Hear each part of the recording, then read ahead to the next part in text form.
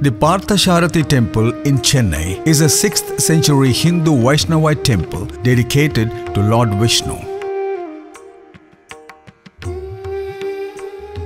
This centuries-old temple is classified as among the 108 Divya Desams dedicated to Vishnu.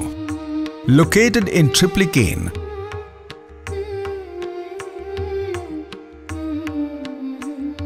this area was known as Thiruvallikeni during the earlier days.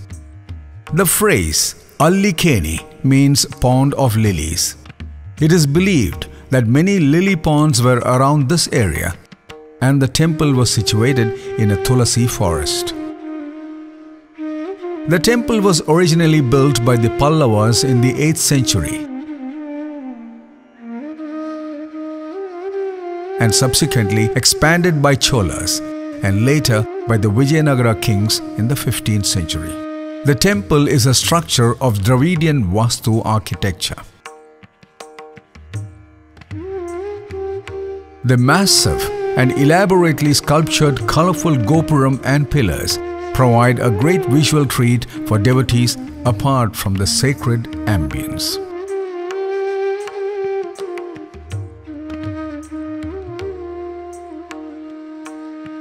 "36-pillar mandapam, Thiruvaimuri, a discourse mandapam reflecting the Pallava heritage, and a Maha mandapam are the other uniqueness.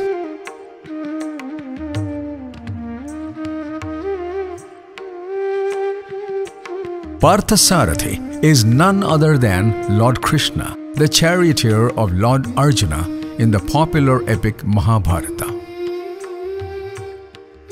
A Chola king named Sumati wanted to see Vishnu in the form of Parthasarathy and prayed at Srinivasa temple in Tirupati.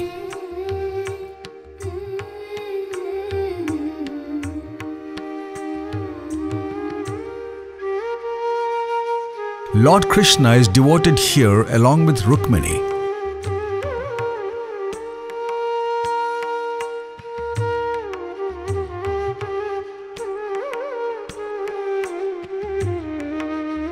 Elder brother Balarama, son Pradyumna, grandson Aniruddha and Satyaki.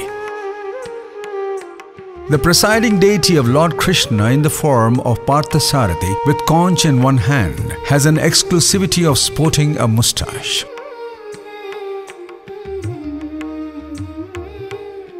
During the clash between Arjuna and Bhishma, Krishna was injured by the arrow from Bhishma.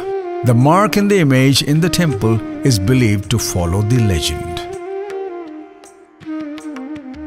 Icons of all 10 avatars of Lord Vishnu is sanctified here.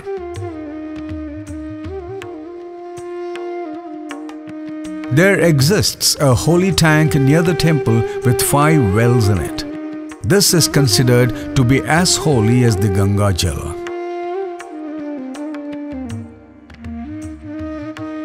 The temple is administered by the Hindu Religious and Endowment Board of the Government of Tamil Nadu.